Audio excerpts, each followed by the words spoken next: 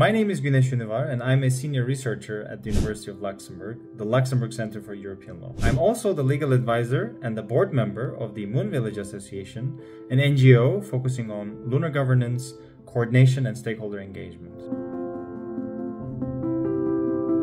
Finally, I'm an affiliated counsel at the Luxembourg-based law firm WOUD on space law and regulation and a member of the International Institute of Space Law. I'm a lawyer by training, admitted to the bar in Turkey, but I've primarily been an academic for the past decade and a half, working on international law with a focus on the role of private companies in international lawmaking. I obtained my PhD from the University of Copenhagen, my master's degree from Vrije Universiteit in Brussels, and my law degree from Bilkent University in Ankara.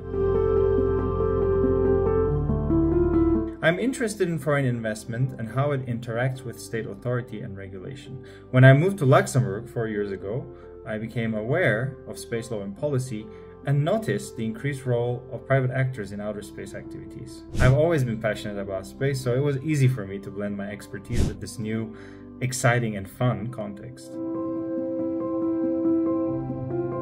What really struck me at the time, and it's something that still stands out to me, is how inherently interdisciplinary outer space studies are. As a lawyer working on foreign investment, you're often surrounded by other lawyers.